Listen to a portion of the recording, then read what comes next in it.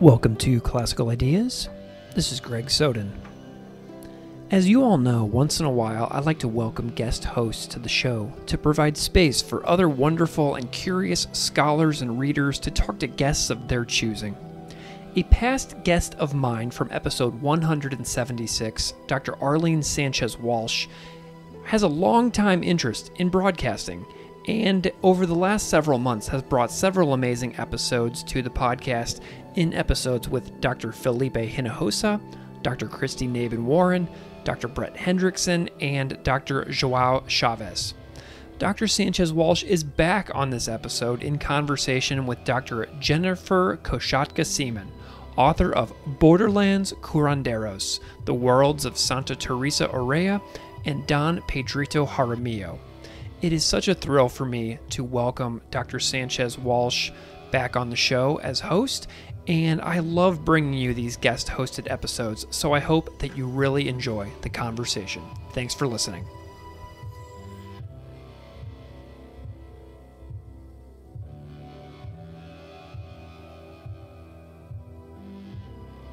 Hello, this is your guest host, Dr. Arlene Sánchez-Walsh, stepping in for Greg Soden, the intrepid founder of the Classical Ideas podcast.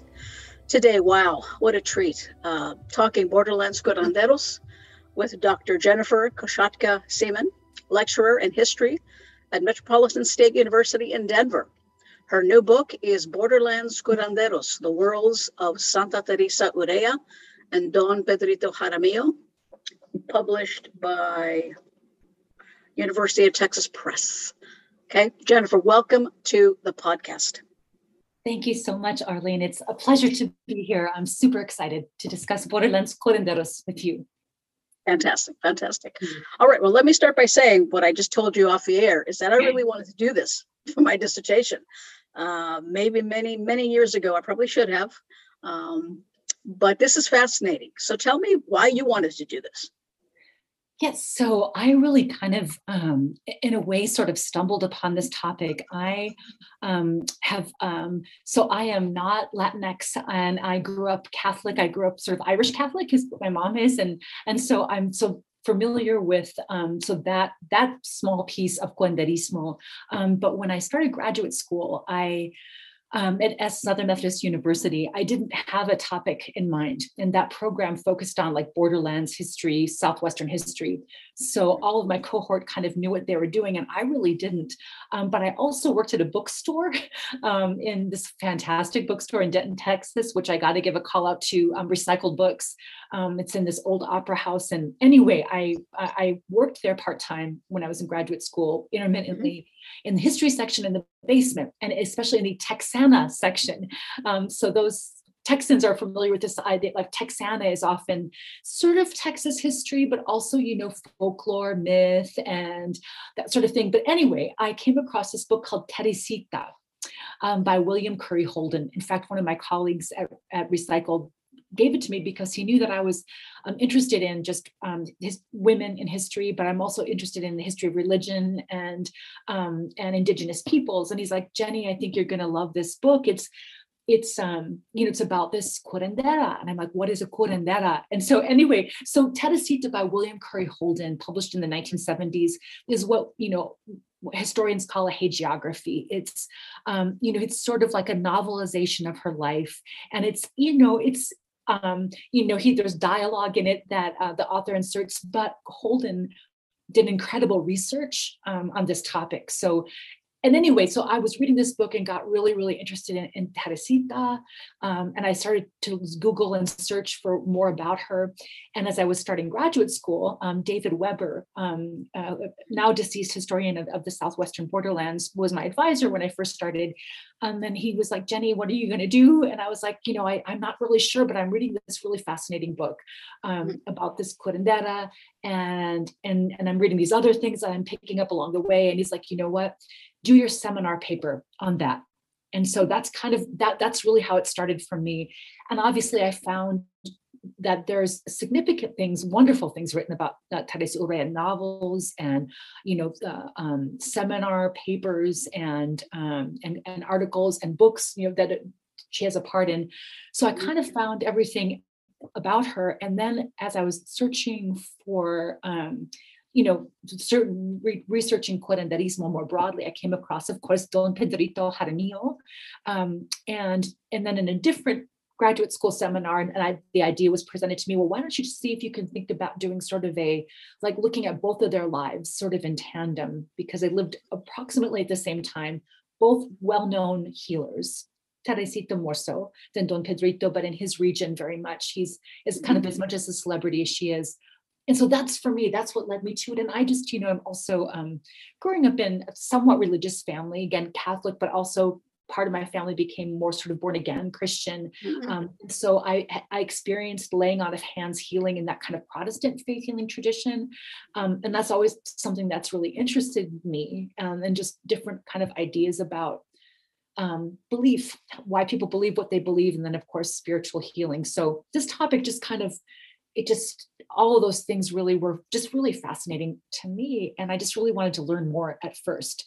So that's, my long-winded. Oh, that's fine. No. That's great. Thank you. One of the main points of this very fine book, and it really is, and I guess I'm a historian, you're a historian, and people just don't, I want to say average folk who've never set foot in archives or never had to dig around for stuff and look for things, don't realize how awesome it is to find this stuff, to ply it through, to kind of look through it, to sift through it, all these papers and things that you managed to grab together. Really, really, truly just good stuff. Really, really good stuff. And one of the points that you make is that these folks, they're not just healers, Urrea and Jaramillo, that they're political leaders in a way, that they provide a lot more than healing. And I know there's a lot in the book that talks about that. Can you pick out maybe a story or two that tell us about how Teresita and Pedrito served these roles? Yes, thank you, Arlene. That's a great question. And interestingly, that I first wanted to call the book "The Politics of Curanderismo" for that very reason. And then so when I was thinking about the title, I had my students at Metro State were like, "Oh, we love that title, but we went with a different title." But anyway, but yes, so. Right, the politics of healing, the politics of curanderismo. So one example from Teresa Urrea, there are so many, but I'm going to use one that I use in the first chapter of the book. So there's this rebellion, there's this border rebellion in 1896. So those listeners familiar with the Mexican Revolution kind of probably know, 1910 is the Mexican Revolution, and a lot of it took place in kind of northern Mexico, the border region. But even a decade or so before the rebellion breaks out, there's resistance to the regime of Porfirio Diaz in Mexico. So I sort of situate her in that pre-revolutionary Mexico borderlands region, particularly because in 1896, what comes to be known as the Teresista uprising or the Teresista rebellion is when a group of, probably Yaqui. So Yaqui are an indigenous people in northwestern Mexico from this kind of Sonora, Sinaloa region. Long history of resistance to both the Spanish and the Mexican government, but also many of them were adherents of Teresita. That's the region she was from, and she healed them. So this border uprising in 1896 had to do, the story goes that there's a group of Mexicanos and Yaquis. They wanted to overthrow the government of Porfirio Diaz by getting guns, possibly from Teresita, and inspiration, more significantly, spiritual inspiration and blessing from her, staging the rebellion from Nogales, Arizona territory. Arizona was a territory in 1896, not yet a state, and then attacking the customs house in Nogales, Sonora, just right across the border. And this, the idea was the customs house is the place where the guns are and the money, and from there would be a broader rebellion and overthrow of the government. It was in my research, right? This is often very dismissed in some research, not all, but in a lot of it is sort of it's failed, right? I mean, the revolution doesn't happen in 1896. The government of Mexico, the state, local government, Sonora, and that region, and U.S. officials and vigilantes put down this rebellion. Take pictures of the murdered Yaqui rebels with lots of them with around their neck a picture of Teresita.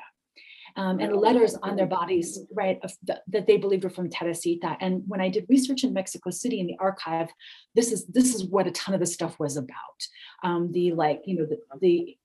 It's so amazing, interviews with the survivors of this.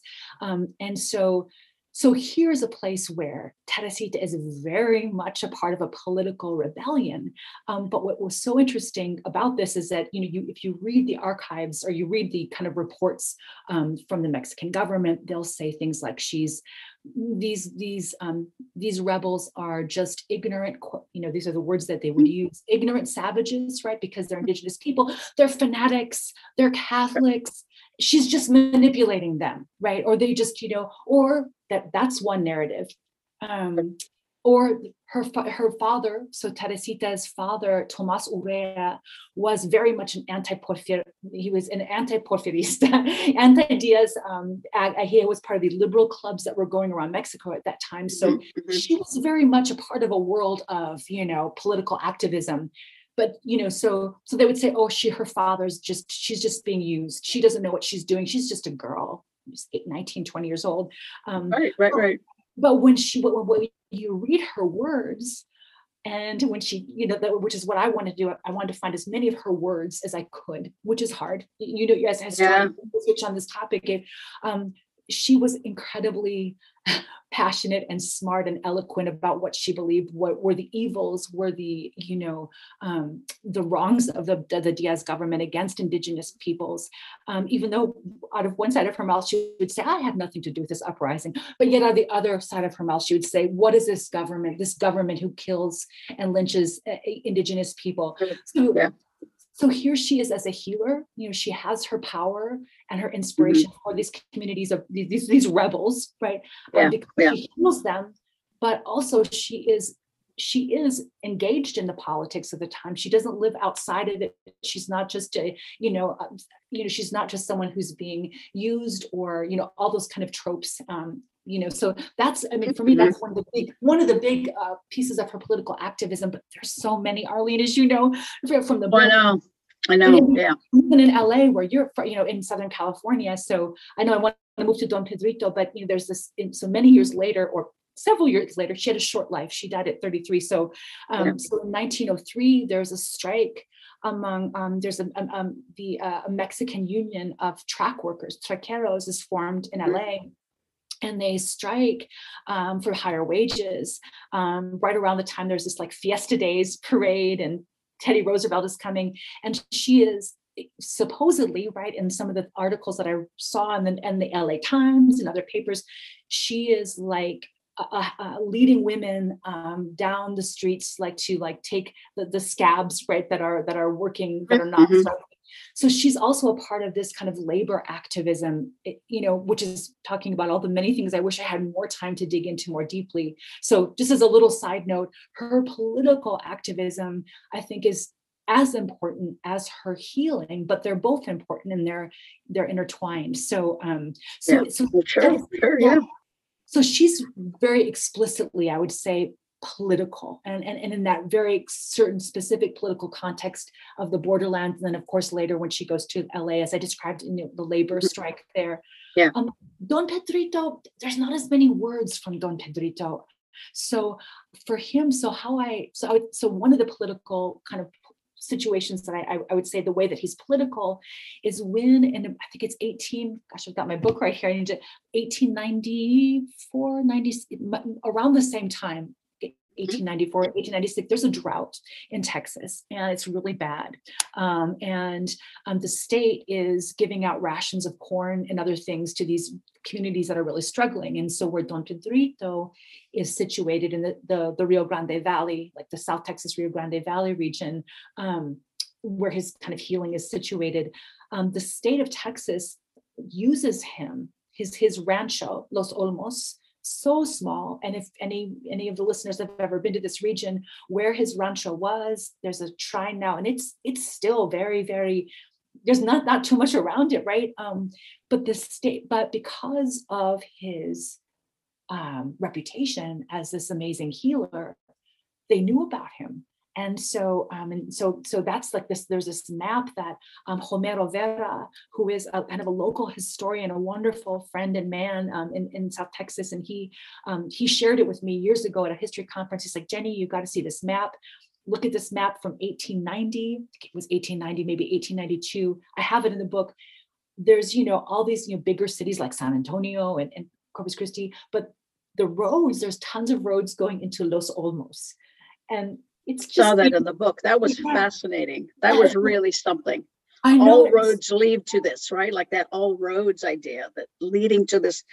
And you mentioned it later in the book, not to interrupt when you finish your story, but the pilgrimage, right? It's kind of like making pathways for pilgrimage for people seeking him out in this small little space, which is really something. Yes, Arlene. No, and that was like a moment that was such a Homero sharing that with me and like showing me that, pointing it out to me. And as someone that's not from that region. So it's like, again, one of those things, like I've been so very, very lucky and blessed to use a spiritual term, but people that have helped me, that have shared things with me. There's no way this book would ever be produced, not just without my wonderful, scholarly advisors from SMU and others that have shared with me, but from the people of these communities who have been so helpful. So this map shows, this 1892 map of Texas shows all these roads going into Los Olmos, and it's really just a ranch. And so what it shows, right, is that these people are going there. People know about this place, and then you have the state government trying to figure out how to distribute rations to a population really struggling. And so they use this curandero. He's not an official. He's not even an official doctor. He just, but here he is, this kind of glue in a way that really is holding together. I think we could argue various strands of this community because of his healing. And so I think that's a kind of political action, like right, where it's through him that these beans and corn and these other state rations are distributed through the community, because Don Pedro's already doing that. He's already taking the people that he's healed, that have had money, like the Canales family, that have gifted him, and there's other kind of wealthy Tejanos and others that have gifted him land and other things, really pretty significant gifts because of his healing. But mostly Don Pedrito never takes anything, according to the sources. There's no price attached to his healing. But when he does get something, as all of my the sources say, he puts it back into the community. So that's a kind of politics, I think, of community. Absolutely, yeah.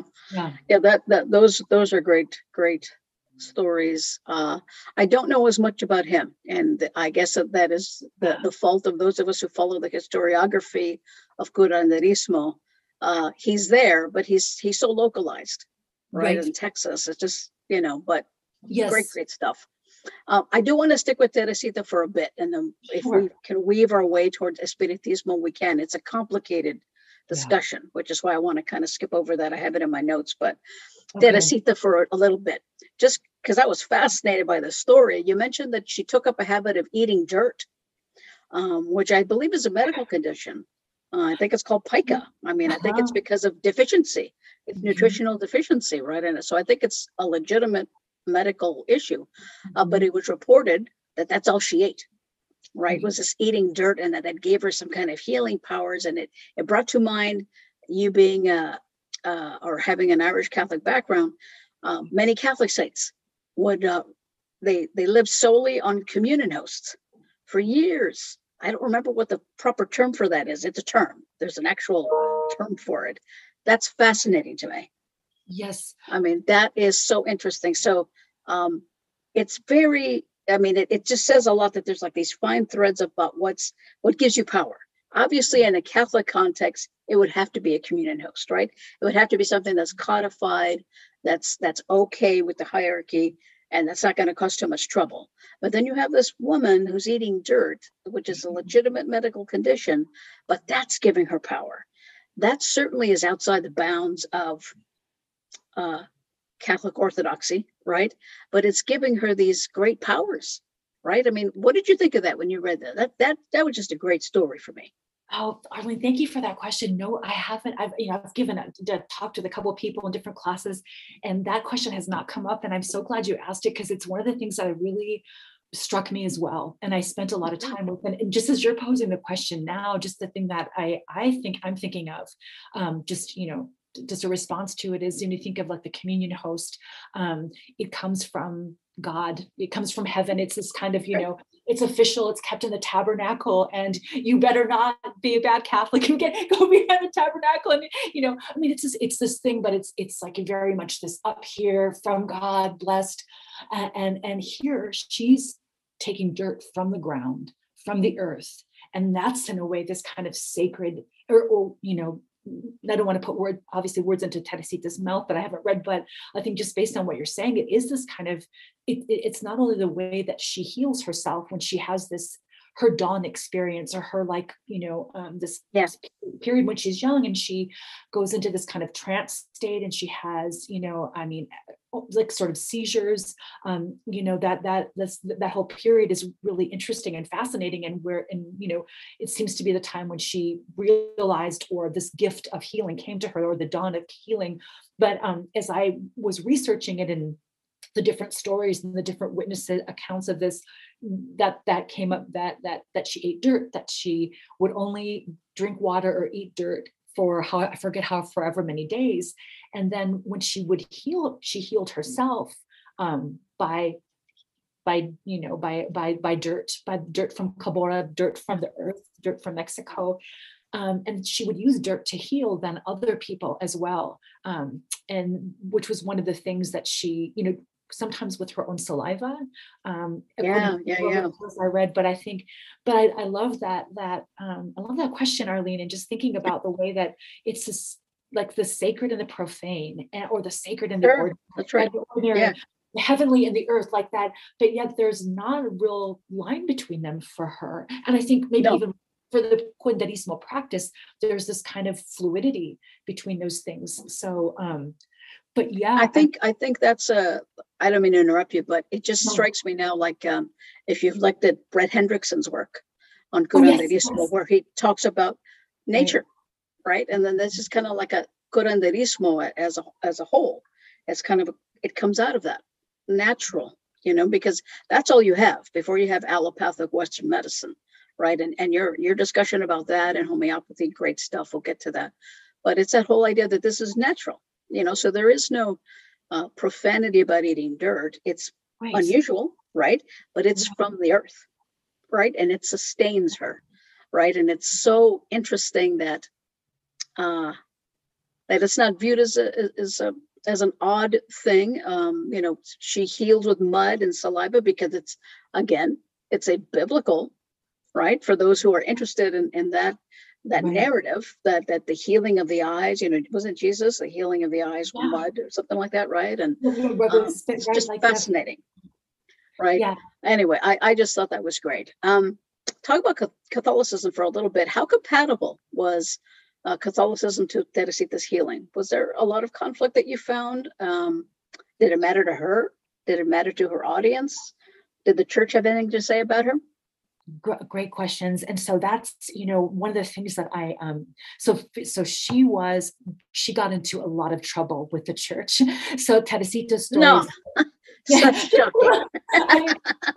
When you're saying things like to the people that come to be healed by her, when she would give these kind of sermons, I guess, or these kind of, where she's quoted as saying things like, you don't have to go to priests to confess your sins. And I mean, at some point, I think I quote in the book where she talks about the priests being, worse than the atheist. I think she says something like, I think God loves the atheist who loves his neighbors or does good, or actually does good, than the priest who, basically is hypocritical. So she's she's very critical of the Catholic Church as an institution and as priests. And so this very much gets her on the wrong side of the Catholic Church in Mexico.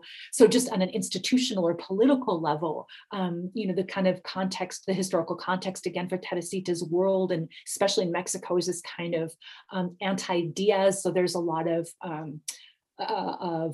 people who are against the Diaz, the government of Porfirio Diaz, who's the president of Mexico for like almost 30 years, and he rules long time. Long time. He's a bit of an authoritarian. He is. Yeah. And so she again, she's her father, but herself, they're very much a part of the anti-Diaz or the liberals who are also, against Diaz and the corruption of his regime and the kind of authoritarianism and quite honestly, just the straight up violence of his regime, and very scary to speak out against him. Obviously, she's kicked out of Mexico because she does, but also a part of that anti-Diaz a world that she's in is anti-clericalism or the anti-Catholic Church. It's kind of like, so all that's this kind of corrupted regime is part of this corrupted Catholic Church where, they're kind of sort of, not to be crass, but sort of in bed together. So she's certainly right. So there's that political part of it. And then of course, she's just, as you were talking about, she's actually saying things to people that you don't have to go to a priest to confess your sins. Or I think she was known to baptize babies. That's right. Perform basically liturgies. And Paul Vanderwood, The Power of God Against the Guns of Government, the historian Paul Vanderwood wrote this amazing history of the Temochic Rebellion, which took place in Chihuahua in Mexico, in this mountain community where they had taken on Teresita as sort of their saint. Although she, by all accounts, never went there, but people from that community had been to Cabora where she was healing and taken inspiration from her. So she was all mixed up and on the wrong side of the church. But the other thing is, Arlene, that you say that I was just at the American Society of Church History annual meeting in New Orleans a month ago, and on a panel, and I gave a paper that I'm wanting to. So I came across sources that said that in El Paso, the Catholic Church there told their parishioners that when she was living in El Paso, which she did for just about a year, 1896, that if they went to see Teresita to get healed by her, that they would be excommunicated, not welcome back in the church. So not surprising at all. Not right. It's not surprising at all. So here she is. But here's the thing: people, I'm sure, many of her adherents went to see her, believed in her, but also went to church on Sunday and believed in the church as well. So I think there's of course. And even more so with Don Pedrito, you see where like he was, because he wasn't an outspoken anti-clericalist. I think it was more like the priest was like, yeah, you can go see the curandero, no big deal. It's fine. Right. But of course for her, she's a heretic. She's, profaning the church in all these ways. So yeah, she's definitely on, antagonistic with the Catholic Church for sure. Got it. All right. She goes to San Francisco and LA. So of course that's my backyard. And then we talked off the air that I'd really love to write a religious history of LA through the lenses of alternative religious folks, because turn of the century was just wild here. It was just crazy. And I love it. I love stuff like that. That's why I got into this business. And so these cities are filled with Protestants, and some of whom also claim to heal. Do you have any idea if Teresita and Christian faith healers cross paths? I did not find any evidence of that, but Arlene, I would be surprised if she didn't. I would be absolutely surprised, because she was performing on stages, as other kinds of faith healers did. And so she was part of that world of kind of performance of the exotic other or of the faith healers or that kind of whole thing. So I didn't, the only kind of cross, the connections between other, faith practices were like spiritualists. I mean, she was an avowed espiritista, so she, claimed that. But so spiritualists, so some of the traces I found, and this is another one of those little threads that I, given more time's always a thing doing research, if I could follow up on, that there was apparently these spiritualists or women that, advertised in the papers as spiritualists. And I did the little bit of research I did, I found that one of these women that I know helped Teresita get out of this contract she was in with this promoter that was exploiting her. Right? That was fascinating. Yes. That was great. What a great story. I love that story. Like, that story is so great. Women helping her, these spirit, and one was for Madame Young, what's her name, was this kind of, it seems like a prominent, at least in San Francisco, spiritualist, clairvoyant or healer, helped her get out of this contract, probably helping her like with translations and things like that. So she definitely, so clearly she was an espiritista. And I know that spiritualists in the United States and spiritistas in Mexico and other places in Latin America had a lot of shared, newspaper articles and cross-pollination and things like that. So definitely that connection is there. And even that one, gosh, I would love to just research it even more. But in terms of other kinds of faith healers, again, nothing popped out to me that I saw, but I would, almost put money on it that there had to have been, they had to have at least known of each other. Oh, without question. I don't, because these are small towns. San Francisco probably bigger, right? But LA is small. Turn of the century, tiny. And so also where these Protestant, mostly holiness and Pentecostals, my folks, are they're right on the edge of downtown, Sonora Town in Boyle Heights, where she is. And in the early formation of these Pentecostal missions to Mexicanos, Mexican workers, migrant workers, these are Anglo-Pentecostals, obviously, and they're writing. And one of the, amongst the many things that you cannot be, right? So you can't be Catholic, you can't be Mormon, you can't be anything aside from Pentecostal. But one of the things in there you cannot be is a spiritualist, right? And see, by the beginning of the 20th century, especially in the West Coast, I don't know if that was a big deal, right? If it was a hot topic, or if it was directly related or maybe indirectly related to this kind of activity, right? Where it's like, where did you get that idea from? That you could be healed, that somebody's channeling these spirits? That's just demonic, the way that they would have put it back then, or to this day, the way they put it to this day, right? So that to me was fascinating, that there's all this interesting interworking. I have never found her name specifically in any Pentecostal magazine that says that you should not go here. Unfortunately, as you know, so much of the Spanish language papers of that time, Pentecostal papers, Protestant papers, they're not around. Nobody bothered to archive these things, right? So they're like, you can only guess that you suppose it's a good guess that that's something that they knew of her because she was so popular, and that they did not like her. That would be my guess. And so when was it? I know that the Azusa Street revival was 1906. 1906. Like she leaves. I mean, that's just this question is actually, this has come up like earlier when I was talking to other folks doing research, maybe it was even with Brett Hendrickson, but about like, like Jen, like 1906, like that's just a couple of years after she's there. And as we know, religious movements don't just all of a sudden happen one year. And then, there's the season. Exactly. And so that's just, again, why I feel like this topic, like her life, it's just, I can't wait for the other, and it's already brewing other ideas. I think that your idea is so, I hope you do that, Arlene, but that's the other thing it brings up to me is something I was talking with my students about earlier today, which is that, how we know about the past is based upon what records are there. And just because some records aren't there, or archives aren't there, doesn't mean those people weren't there, or that they weren't important, or they weren't doing anything. That's right. But so we always talk about like, how do we find these other voices? It's difficult, it's challenging. It's easier to go with what you can find. Not that that's easy, but yeah. So. Oh, exactly. Yeah. So we could get to the spiritualism question. I had it up there a little bit, but I'll try and modify it for us.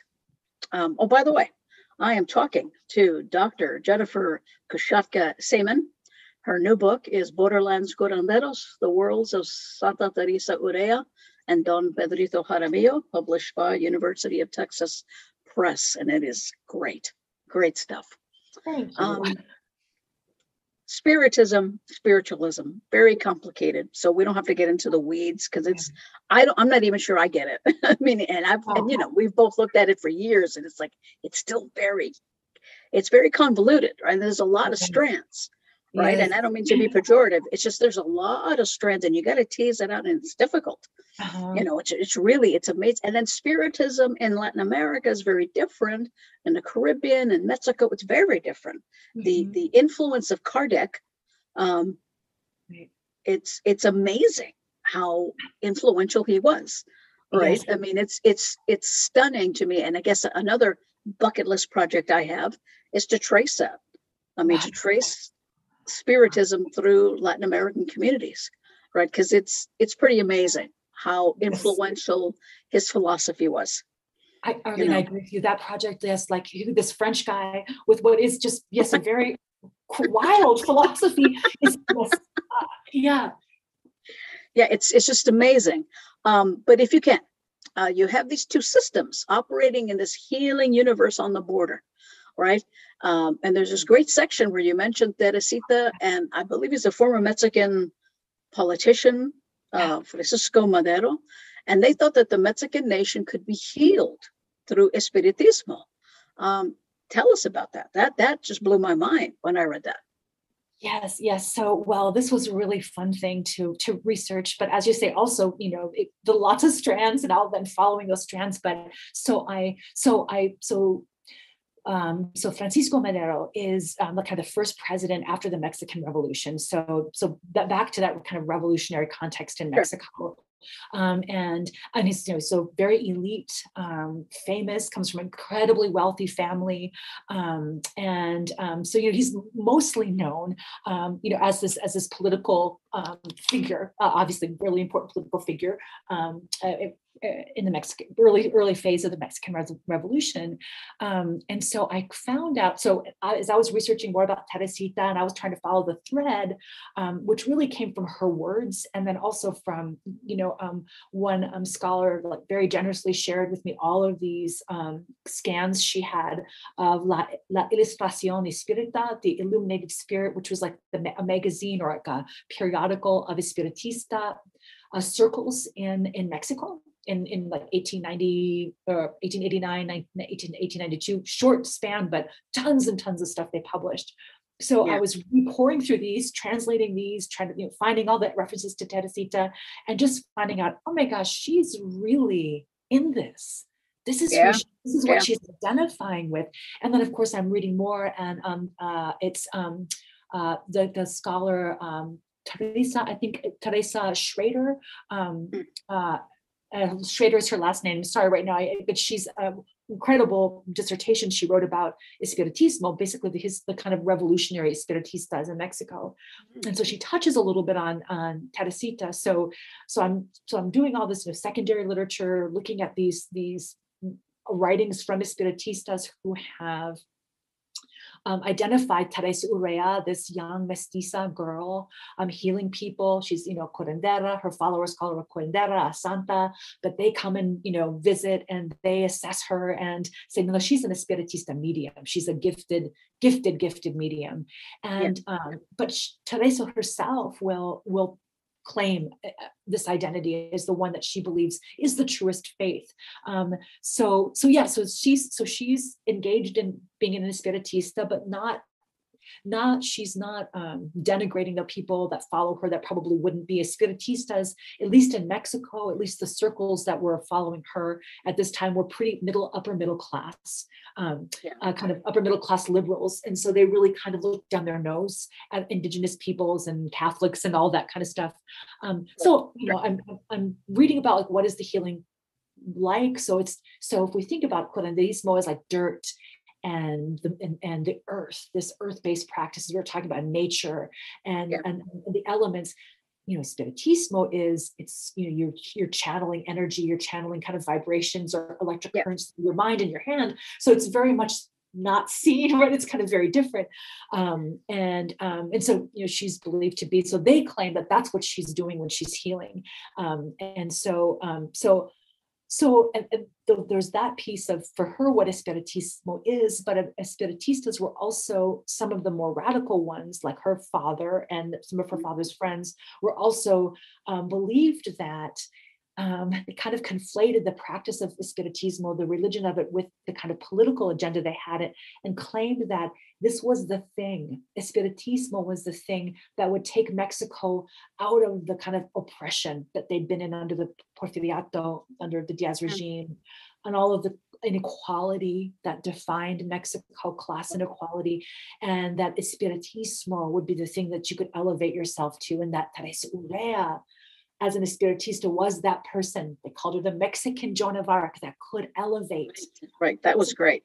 So that's great. And so you when I first read these things, Arlene, you as you're doing research at first, you're like, I know what's happening here. What am I reading, and who are these people? And then I came across a scholar, and Jethro Hernandez, and he wrote about homeopathy. And I'm not sure if his book is out yet. I should know that. But he shared with me his dissertation. And he has a piece, he had a section on Francisco Madero. And so that Francisco Madero, who, again, came from this incredibly wealthy family, a big hacendado, but he was known for taking good care of the people that worked for him. And he practiced homeopathic medicine, which was also kind of taking root in Mexico at this time, and in the United States as it had before. But he also practiced Espiritismo. And he believed or as scholars have written about that, write about this, that he channeled his brother. He had a brother that died in a fire. And so some of Madero's writings will talk about how he has these spirit transmissions from his brother saying, that Mexico has to purify itself. It has to, elevate itself to this higher level. So I wanted to pair these two people. Here's this woman, Teresita Urrea, this young woman who's denigrated in so many, or marginalized in sources, and here's Francisco Madero. I mean, he's like an icon, right? And I wanted to say, hey, sure, they're both saying the same thing, right? Like she is a part of this thing, and so and just how fascinating that people in this time, with this turn of the century period, many people genuinely believed in these things, and as we might call them fringe kind of belief systems today, but they were legitimate ways of understanding the world and thinking of making the world a better place, not just their own bodies and others, but actually the nation could get better by it. Sure. Yeah. So absolutely. I think American, Anglo spiritualists had that same thing in mind.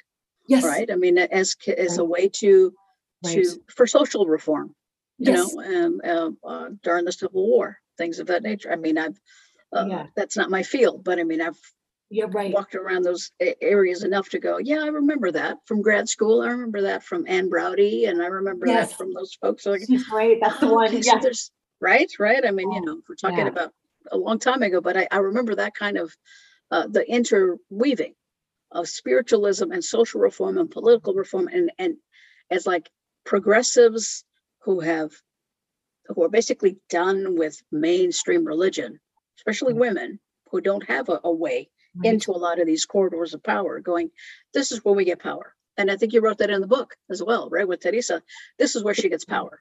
She gets power by claiming that and affirming her espiritismo. See, yes, absolutely. And I think that's the thing. That was the connection I made in when I was doing my research and reading Anne Browdy, Radical Spirits. And I think it's Molly McGarry, another book, one of either in Browdy's book or McGarry's book, they talk about like the spiritist seance tables, which is another way to channel the spirits and hear from them. But like, people like, I believe now, I again, I'm not as expert in this, but I remember, I think that was Sojourner Truth and maybe even Frederick Douglass, but a lot of these abolitionists and others on the posts like that we respect, that we rightly so greatly respect as amazing abolitionists, social reformers, sat at a spiritist table and believed they could channel and hear from people that came before. So I think that connection between Espiritismo and Mexico, at least Teresa's kind, and what had been happening in the United States, it makes perfect sense. And the place of women to have a voice, either as the Spiritistas understood it as like sort of just a channeling, a pure channeling, and that in some ways, Right. can kind of say, well, women, especially young virginal women, are perfect because they to channel spirits because they're young, and and they can just let the spirit move through them. But so I think that's one way to have a voice. But I think also, right, that she knew exactly what she was saying, and she was convicted in her beliefs, and just so it's a mix of those things. Yeah. Before we leave Teresita, to talk about Pedrito, I want to give him some time at least. I want you to expand on this great quote in the book. And the modern magic of the city, had she lost the indigenous magic of the desert? And then you comment on her style of dress, maybe the way she did her hair. Was that really about assimilation? And did this assimilation affect her magic? And that's a great, thank you for that quote. Well, a couple of things about that quote. And I was just thinking about this quote, actually. So the inspiration kind of for that, or what I was even kind of responding to, I don't think I write it in there, it's Luis Urrea, the amazing novelist, Luis Urrea, who's written many wonderful novels, but of course 2 about Teresa Urrea, and his second book about her life in the United States, The Queen of America. He has this part in it where I think she's in New York, or she's in one of these cities, and he describes how she had her hair swept up in an updo, and like all those and the shirt waist and the long dress and all those trappings of modernity, and then she kind of takes it all off and lets her hair down, and and it's sort of the idea is that she lets all the modernity go, and then she becomes herself, the kind of Mexicana indigenous woman. And so that was one of the things I was kind of hearkening to there, but also the arguments that scholars have made, and not all of them. And so, but that the kind of not even just scholars, but the kind of narrative that has been said about her life so often is that once she crossed the border, she changed. Well, she had babies, she got married, she had actually children out of quote unquote, hold your nose wedlock, right? So had she betrayed, right, this kind of the dawn, had she betrayed who she was as the name, right. And so that's so a lot of, like, even in the famous book Teresita by William Curry Holden, who's an Anglo, right, but so his narrative is very much, and you read it in a lot of places, that something changed with her. Often the meaning is she'd lost the magic. She'd lost that thing which is connected to the earth, which is connected to her place of origin.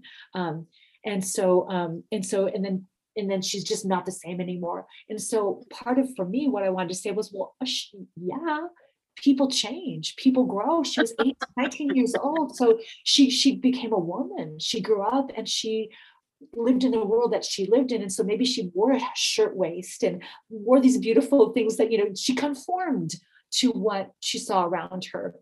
But I mean, what I argue, she didn't lose that magic. She kept healing people. But I think the narrative that's often said about her is that or about, I think it just says a lot, I think, about women, about, Mexican or indigenous women. Your power comes from, as much as your power might come from a particular place, you lose it if you don't stick within those confines of what the culture tells you should do. Right. That's right. That's right.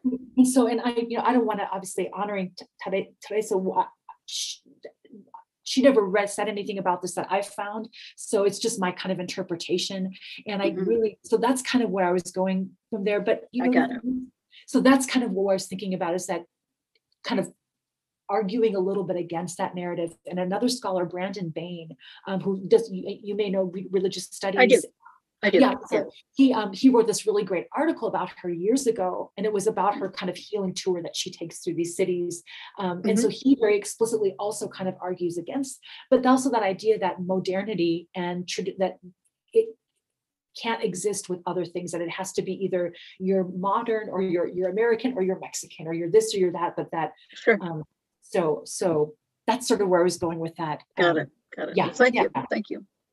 Don Pedrito Jaramillo, he works on the Texas Borderlands, and boy, these are tough chapters to read because there's just a lot of disease. There's a lot of incurable disease, right? I mean, which really, I really like about this book a lot is you're really putting it in context, which every historian is taught we need to do, right? That medicine is kind of primitive at this point. Yeah, there's no cures for these things, right? There's yellow fever that comes every so often, particularly in hot tropical areas. It comes from the Caribbean. Tuberculosis, which that will die from, is rampant. I mean, my uncle, who probably my family's fairly, they crossed over a long time ago, right at the beginning of the Mexican Revolution, and the fact that you'd had 12 kids. My great grandma had 12 kids. She was a curandera. Oh wow. Oh yeah. But the fact that, that you would have to, because there's no health care, right? There are no doctors. There's no accessibility to any of this. So one of her 12 kids dies, right? Because infant mortality is probably ridiculous at that time. Tuberculosis, I think every one of my uncles had tuberculosis at one point. One of my uncles couldn't go into World War II. He signed up to go. He couldn't pass the physical because of his lung capacity had been damaged because of the disease. And it marked him for his life because, he really, really wanted to go, and a couple of other uncles who I know and a couple of aunts, and they traversed their way up the border to Texas and then to California. So it's like, this is where he's working. There's all kinds, there's drought, there's violence, there's hunger. It's amazing. It's a very dire circumstance that you paint. I mean, how does he do it? Who are his supporters? Where does he get his finances? Or is it just him? And like you said, in this little ranch, just doing it himself. I mean, what's his support structure like? Great question, Arlene. Thank you. And I think one of the stories I tell about him, and there's so many healing stories that have been shared, oral histories, like there's all these like little, very sort of anecdotal stories that I trace. So one of the stories that I picked to focus on and to kind of dig into a little more and research was a story when Don Pedrito heals Doña Tomesita Canales, who is the mother of J.T. Canales, Jose Tomas Canales. And so some listeners will probably know that name. He's really, really significant figure in South Texas history broadly, Mexican-American history. He's one of the founders of LULAC. He famously led a sort of a lawsuit or a campaign against the Texas Rangers for their incredible violence against ethnic Mexicans in that region, and his own life was threatened when he did so. So Jose Tomas Canales is this really important figure that I knew about, and so when I was reading all these healing stories, I was like, oh, Canales, Doña Tomesita Canales, is that so? And so find out the story is indeed it's J.T. Canales, his mother. And so the story is that she's sick. It's never said, in any of the sources what she's sick with, but I kind of make a speculation, an informed speculation, that it might be yellow fever because there was an outbreak of yellow fever right in that area. And there had been in John McKiernan Gonzalez's work about yellow fever in that region kind of talks about this. But anyway, he heals her. So the story goes, she's very, very sick. She has a high fever. She's delirious. She's so sick, she can't even recognize two of her sons. And her husband, Don Andres Canales, doesn't believe in, so Don Pedrito is a thing already. They know about him, but not all, Tejanos and Mexicanos believe in him or whatever, right? Of course. So he's one that does know, he's a key and he has money. So the Canales family is a wealthy family, wealthy Tejano family, big landowners, esteemed people in this region. And so he wants to take her to get the best doctors. So the story goes, there's 2 doctors he brings out, they assess her, and both of these doctors say, there's no hope. She's just really sick. There's nothing we can do. There's nothing that can be done. And so, Doña Tomesita's mother is there at the time with her, and she says, we're going to go. She tells Don Andres, go get the curandero. And I love this story, right? She's like, throws down the authority. She's like, and so they send they send one of their they send one of their workers on the ranch to go to Don Pedrito to Los Olmos, which is probably a couple hours away by horse, to get a receta. Or how Don Pedrito cures is typically with writes out a little prescription or has someone working with him write out a prescription, real quick analysis. He's known to just be able to diagnose very quickly. So this person comes to Don Pedrito, says, here's what's going on. Don Pedrito writes a receta. It has to do with her taking baths, like, a couple nights in a row. There's a kind of a ritualistic quality to his cures. And so by all accounts, Arlene, the vaquero comes back with the receta from Don Pedrito. Doña Tomesita does the cure, the bathing at night in cold water. The doctors that are there, according to the story, say, this is crazy. She's going to die. She can't do this, but she does this and she lives. So it's one of Don Pedrito's kind of famous, successful cures where he healed someone when with one of these, who knows if it was yellow fever or something else. Doctors couldn't heal her. They didn't know what it was, because as you say, at this time, there were certainly just a lot of things physicians didn't know. They didn't know any better than anyone else what to do. So after this, the story is kind of that Don Pedrito sort of became, or like the Canales family probably gifted him a piece of land. And so having that kind of connection, and that's just, that's probably, to my knowledge, the most famous story of healing because of but I think so then the word spreads, right? And you have this networked family that will send people, and they'll send their vaqueros and they'll send people to him. So I think part of his support structure is like that kind of story, I think says a lot. And later I talk about in a different chapter how when Don Pedrito is accused by the local post office and the American Medical Association of fraud, because he would take cures, people would email him letters and he would send a receta in the mail. So anyway, there's a story that he's, and at this time, there's all kinds of truly fraudulent healers, claiming to cure cancer if you give them money or whatever. But JT Canales, like today, very similar, like today. Right. Yeah, exactly. Right. That hasn't changed. I know it, right? That's so interesting. It hasn't. I mean, and also, yes.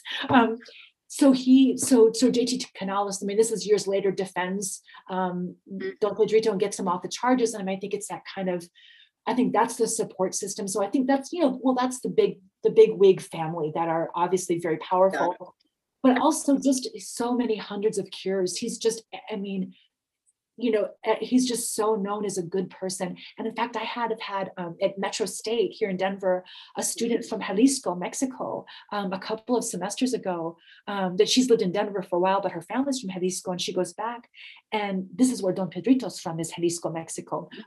And she said, my students call me Dr. Jenny. She's like, Dr. Jenny, I know about him.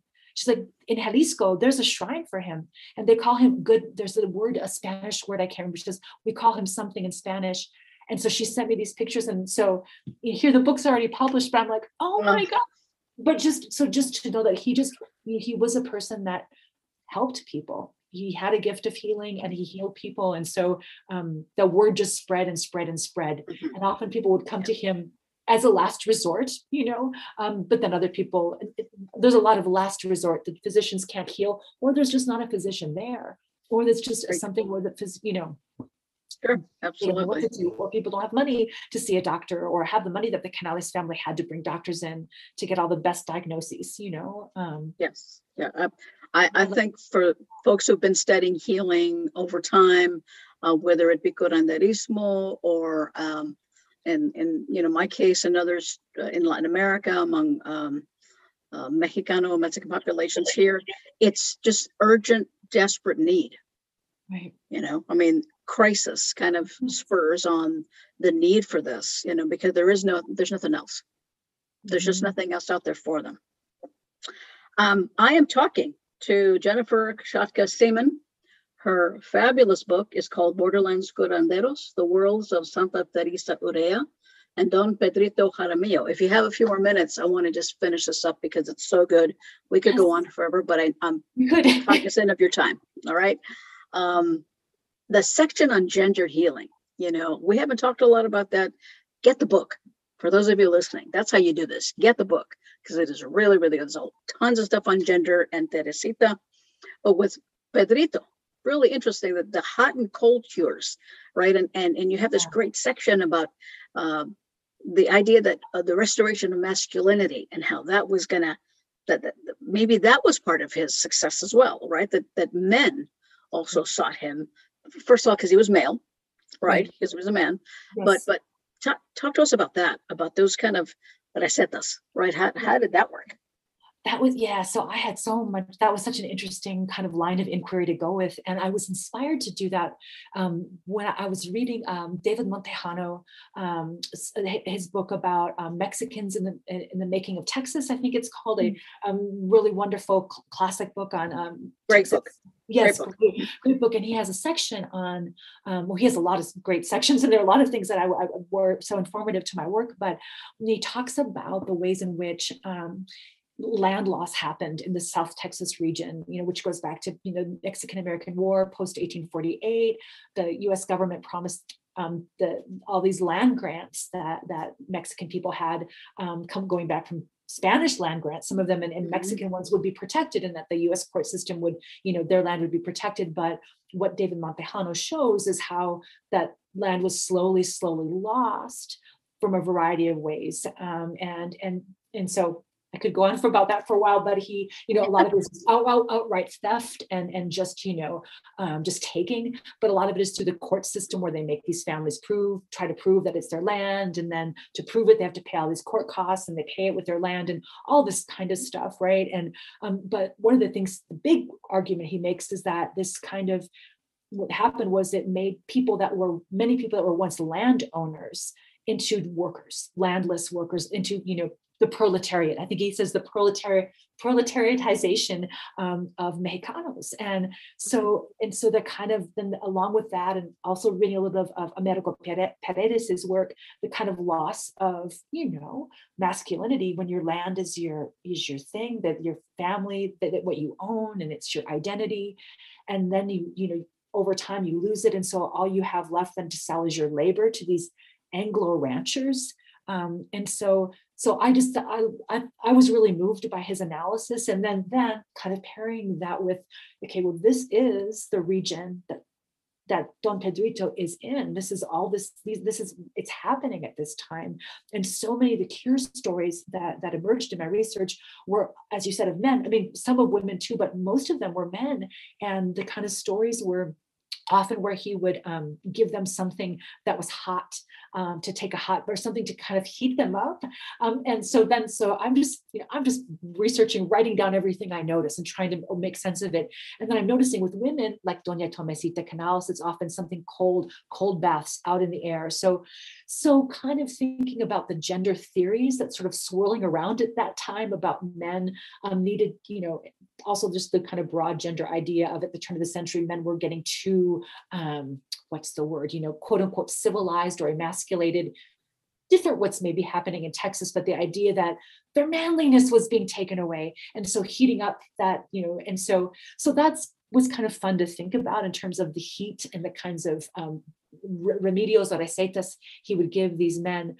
But I really, Arlene, those stories to me also were ways to really open up a story of one person and look at these broader arguments that people like David Montejano makes. What does it look like in this guy's life, right? Who is lost his job, or he's getting beat up by, or and here he comes.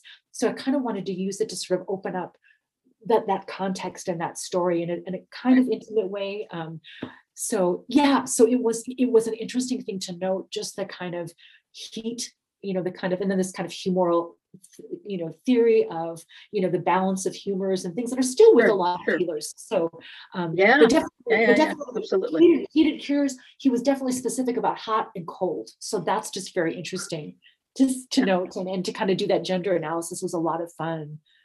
Right. I haven't done this in a while, but I'll go and I'll sit in a botanica, and I'll tell them who I am, and not that means anything, but that I'm a researcher. That kind of puts them at ease. I'm not there to do anything other than to learn.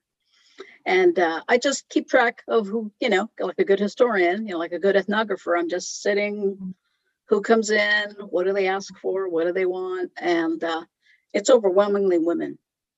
Yeah.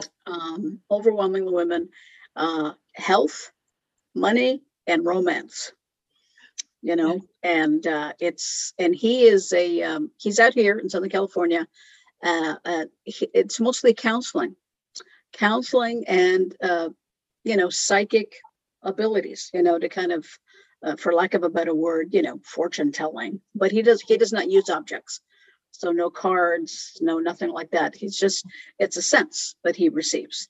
But it's this thing of he's a male figure, right? An older gentleman from Mexico, but he has this following, right? It's just like you said, it's a following. It's like a centrally located area, and then part of his remedies for women is usually cold baths, cold showers, maybe a cold compresses, something like could, because their children are driving them crazy, what cold compress, and so it's just, but I don't see enough men in there to make a comparison to say, do you give men like hot things? I wish I did. I wish I could sit there for much longer than I ever have and see. My guess is that there's just not a lot of men who go in there. Again, I think it's the standoffishness, that I'm like, I don't need that. I don't want to go to that. That's for old Mexican women to go to. And what's really interesting to me about that, just really quickly too, is one of the things I think about when I think about the stories or the healing stories that I've come across for both Teresita and Don Pedrito. And as I'm thinking about it now, Arlene, I think it's a larger percentage of stories of healing men, maybe less so with Teresita, but still with her. And one of the things I noticed with her was that it would be like, often they would talk about her healing like white men, like Anglos that were like prestigious. And I wonder, again, going back to our work as historians in the archive, maybe those are the stories that got recorded for Don Pedrito more. Maybe it wasn't that he actually healed men more. It was just that because, they're men, that their stories get recorded more. I'm just kind of thinking out loud, but I think that's pretty close. I don't think that's an uneducated guess at all. I think that's pretty close to what we find in archives, period. Yes, absolutely. I love the part where Jaramillo's curative powers are attributed to Aztec blood.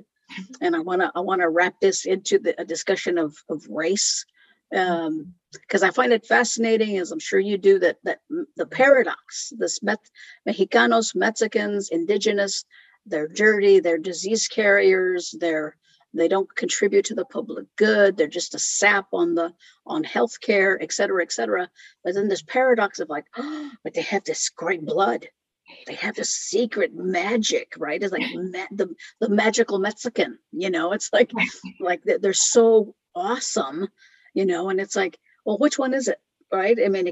Of course, we know historically it's both, right? Historically, it's whoever serves whatever need, and it's usually whatever political need, right? Mexicans are a drain, but yet they are the engine that drives the economy of all of the borderlands. Yeah. Right. So, but still, they're a drain, as we know that, as political rhetoric for over a century. But so it's attributed to his Aztec blood, which I loved. Did you find that common among other curanderos, that it's the blood, it's their Mexicanness, it's their indigenousness? Because I want to mention, I don't know if you know this, but there was a Pentecostal healer, very famous in the borderlands, started in Mexico. He started Catholic, he became Methodist, and he became Pentecostal, turn of the century. His name was Francisco Olazabal. And he was called El Azteca, right? The Aztec. And the magazine articles touting his prowess at healing, obviously lots and lots and lots and lots about God and Jesus and the Spirit. And boy, you Catholics better get in line and convert, because look at this, look at what's happening. And he travels around the country and in the Caribbean as a faith healer. He is famous. But they also did talk about his Aztec blood, right? They also talk about his fiery Aztec blood, right? And there's always this thing about, to go back to the hot and cold, the fire, right? There's fire. There's Pentecostals would never talk about it this way, but there's magic, all right? There's something magical about his touch. There's something magical about his something that's coursing in his veins, right? I'm just curious what your thoughts about that. When you looked at if you've looked at other curanderos or just to make a comparison to Pedrito, what's that about for you? Yeah, that's a great. I feel like I have come across the name El Azteca, but I just made a note here. I need to like research this person more because, well, what I found was that so for both Teresa Urrea and Jaramillo, there's different places where their healing powers were attributed to their Aztec blood, and the whole trope was, or the kind of the angle of that was, it wasn't it wasn't about indigenous people living now or from the regions that they were from, right? Exactly. It's from these ancient Cuauhtémoc. It's from the ancient, right? Exactly. It's right. What is it? It's a romanticized past. Yes. Right. It's a romanticized, like, oh, look at and it's like without any context to how those civilizations were destroyed. Exactly. by colonial powers, right? It's amazing. I interrupted. Please go ahead. But that's a great point.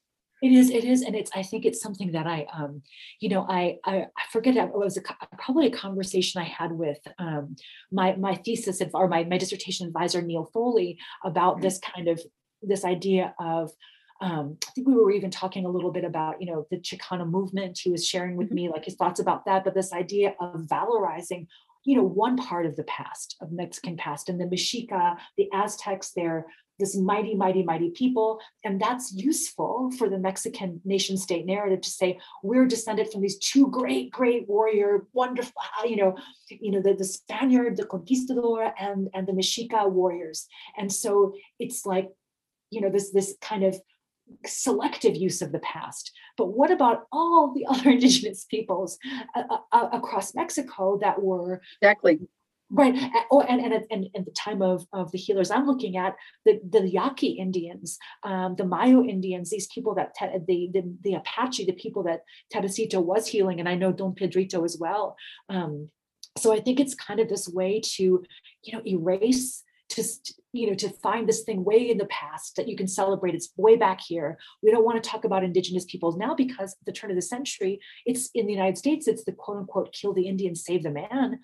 It's the Indian Wars, the Wounded Knee Massacre. It happens in 1890, but there's tons of other massacres and violence against people. Same in Mexico against the Yaqui. So there's all this violence and denigration of indigenous people at that time, the way that the Mexican government writes about Teresita's Yaqui followers. But then we can say, though, amidst all that, the Aztecs and the Mexica were mighty. And so it has to be that.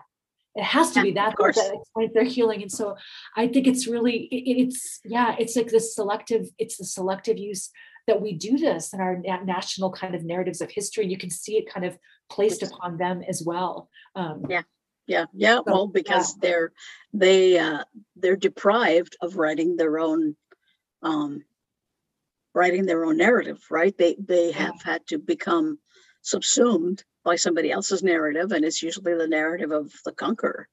It's not the narrative of the conquered, right? And that's an old trope, but it's sadly it doesn't ever seem to end. I know it doesn't, and it's yes, and I think and I've one of the things but that's been really great about working on this project is I've just this last, like I'd say, couple of months, 2 young women or graduate students who are working on a thesis that are touching on different things that my book touches on, but like taking it in different directions, have reached out to me, like 2 young Latinas that are so smart and like they have these great questions and they're taking it forward. And it's been so great. I'm just like, it's been so exciting for me. But I think that conversation of like things we talk about, Teresa Urrea especially, that she had to deal with, they have to deal with the kinds of racism and the kinds of issues that we change, but we don't change. So thinking about that, if history teaches us anything, right? Exactly right. Yeah. I hate to end the podcast on such a down note, but we'll brighten it up a little bit. Boy, thank you so much for this. This is Borderlands Curanderos, The Worlds of Santa Teresa Urrea and Don Pedrito Jaramillo by University of Texas Press, and the author is Jennifer Koshatka Seman. Thank you so much. I mean, I tell you what, I know that you're committed to doing history, but if you ever want to try your luck at screenwriting, this may like solve all your problems. Screenwrite this thing.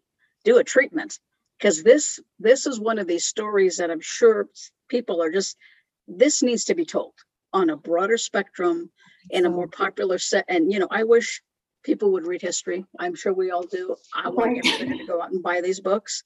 That's why I do what I do. That's why you do what you do. But hey, if you can see it on a screen, or you can see it on one of these cable channels or whatever, I mean, this is such a good story. We didn't even get to her marriage. We didn't even get to her kids and her divorce. So much. It's such good stuff. And as long as it's not exploited, there's just such good material here about her strength, about his strength, in the midst of some dire, awful borderlands areas that were just filled with just a lot of violence and a lot of a complete and utter lack of the basics. And I don't think we think about that often, is that many of these the poorest of these populations had nothing. Right. And it's like, these are two people who sought to fill that vacuum when the state refused or the state could not. And it's just amazing. And I'm just so thankful that you put this out there for people to read. And it's been great talking to you. So if you have any last words other than that, thank you so much. Thank you so much, Arlene. This has been a fabulous conversation. I hope we can talk again. Actually, I've been lovely talking to you. And yes, thank you for having me. And I love your idea about a screenplay. I've actually thought about like a documentary or something, because I know with my students too, it's like, I know that I want them to see this story. And I think the kind of, so I've thought about that. They're cheaper to make now. I mean, they're not cheap, but they are, I don't know how Colorado's doing in terms of your Colorado Humanities Councils or anything. There's probably some seed money for that, because it's just made. It's so vibrant, right? It's so colorful. These two stories are made